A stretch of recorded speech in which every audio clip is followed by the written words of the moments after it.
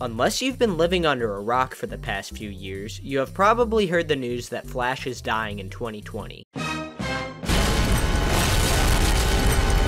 And last time I checked, that's this year! All of the major browsers will be removing support for their respective Flash plugins. Not even Internet Explorer will be immune. Hell, I can't even open Google Chrome anymore without it asking me to disable Flash. To people like me who grew up playing Flash games, usually in the back corner of an elementary school classroom, it is really sad to see Flash go. However, it's not like Flash is leaving for no good reason. ActionScript, the programming language that is the backbone for Flash games, first released in 1998, and its most recent version, ActionScript 3.0, still released all the way back in 2006.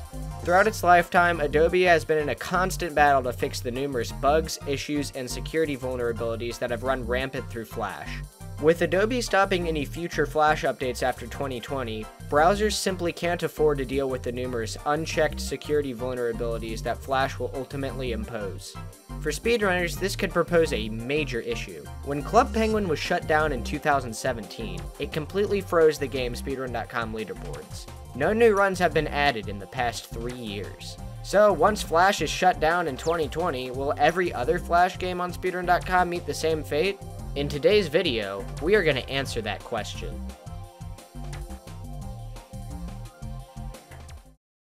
This is the official standalone Adobe Flash player. Simply open a .swf file, the compiled form of a Flash game, and bam, the game is being played. No browser or internet necessary. .swf files are obtained through a relatively easy process. Simply navigate to a website that hosts the game that you want to play, open Inspect Element, navigate to the Network tab, enable Flash Player, filter for .swf files, and bam, there it is. Some Flash game websites, like Not Doppler, even provide a page of .swf file downloads. The standalone Flash player provides other benefits over playing on a website. The game runs much smoother due to the less amount of lag, and there are no ads to worry about, unless they are embedded in the game itself. Flash games have more lag in browsers because browsers have a lot more actions to deal with than just running the Flash game. The standalone Flash player has one job and one job only: to play the game. With all of these benefits, it probably doesn't come as much of a surprise that most Flash speedruns are done on the standalone platform already. However, despite most Flash speedruns being done outside of a browser, Flash's death on web will still make a huge impact for speedrunning. Despite all of the benefits that standalone provides, there are still many Flash speedruns that are done on websites, usually amongst newer runners. When people first start speedrunning Flash games, they usually aren't aware of the existence of the standalone player. For example, someone may stumble across the leaderboard of their favorite Flash game of years past. Let's say, for instance, it was Run 2. Maybe they took a look at the world record to learn all of the strategies.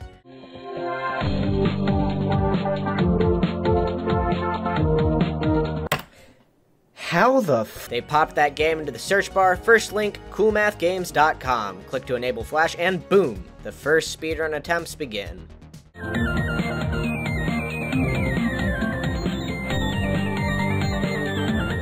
This is part of why Flash games are so appealing to speedrun. They are usually short, making it easy to get a first attempt done, and they are very easy to record with free capture software like OBS. Additionally, Flash speedruns seldom have any cutscenes to worry about, meaning that runs are very fast-paced and attempts can be done very quickly. But back to the platform question. New runners aren't the only people who are still speedrunning Flash games on websites. Sometimes, Flash games cannot just be downloaded and played on the standalone Flash player because of a little thing called DRM. DRM, or Digital Rights Management, describes the anti-piracy measures that are employed in video games and other forms of media. While well-established games, such as Spyro Year of the Dragon, employed DRM measures that had even the most skilled hackers scratching their heads for months on end, most Flash game DRM measures ultimately rely on a simple URL check. The game will find the URL of the website that it is being played on, and the game will only load properly if that website has been whitelisted in the game's code. These checks can sometimes be patched out by decompiling the Flash game and editing the game's code directly. For example, its maximum, was able to make the last 5 levels of Red Ball playable, which were site-locked to king.com, a website that doesn't even host the game anymore. However, Flash developers have another trick up their sleeve: obfuscation. Obfuscation jumbles up the code of a Flash game when it is compiled into a .swf file, and when it is run through a decompilation program like JPEXS, the code is an absolute unreadable mess. On top of being hard to read, obfuscation often confuses JPEXS's recompiler, meaning that many scripts cannot be directly edited without completely bricking the game. Sometimes, the only reliable way to edit a Flash game's code is by editing the P-code, and let me tell you, it's an absolute nightmare. So, when Flash is gone from browsers, are these DRM-locked games going to be lost for good? No, not at all, and this is all thanks to a massive Flash game archival project called Flashpoint. Blue Maxima's Flashpoint is a program that is able to access and play almost every single Flash game, amongst games from other dying platforms. From bottom-of-the-barrel games to absolute classics, Flashpoint really has it all. Flashpoint is able to play these games in their original state, whether or not the game has any DRM. But how is this possible? This is all accomplished with URL spoofing. Instead of patching out the URL checkers themselves, Flashpoint simply gives the game the exact URL that it is looking for. No hacking necessary. Whenever a user wants to play a game on the normal version of Flashpoint, it is downloaded from the cloud. However, there's also a over 300 gigabyte download that will store all of the games on the machine that it is being played on. Essentially, every important Flash game ever made can be played with no issues, even without an internet connection. So, I'll just load up a copy of Nitrom's Hot Air and, where the heck is it? In February 2020, news came out that Nitrom had asked Flashpoint to remove all of their titles from the platform. In recent years, Nitrom has become more focused on making mobile games, whether it be new titles or ports of their Flash games, such as Colorblind.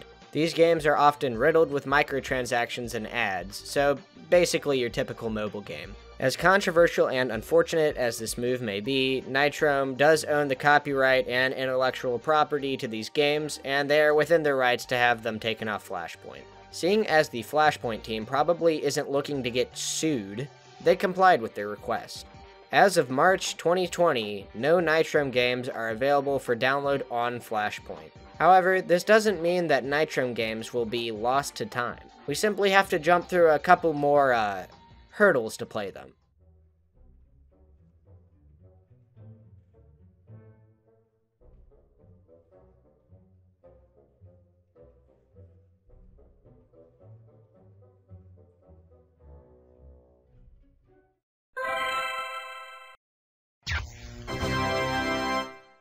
And with the DRM rabbit hole out of the way, we can finally get to the third reason why some Flash speedruns are still done on the web.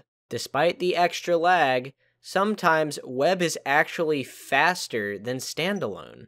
But how is this possible, you may ask? Well, let's take a look at Red Ball. Here you can see Red Ball being played in the standalone player versus being played on Google Chrome through an HTML file. For this demonstration, the SWF has been hacked to allow a string of inputs to be read and processed on every reset. And this was also all made possible because the creator of the game sent us the source code of Red Ball 1, which still blows my mind to this day. Though the exact same inputs are being read on both platforms, Red Ball is jumping further on web, allowing this time-saving strategy in level 10 to be possible. And unfortunately, this third reason is the most challenging to overcome.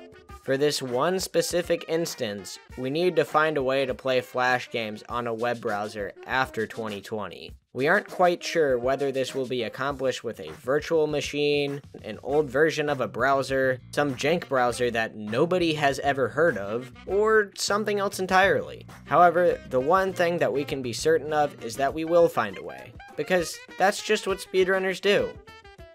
So, to answer the question that was proposed by this video, Will Flash game speedrunning die in 2020? Well, thanks to Adobe's standalone Flash player and the fantastic Flash game archival project called Flashpoint, the answer to that question is a definite no. Maybe there will come a day when Flash games will lose all of their relevancy and all of their respective leaderboards on speedrun.com will lie dormant indefinitely. But I don't like to think about that because it makes me really sad. That was the video. I hope you enjoyed watching.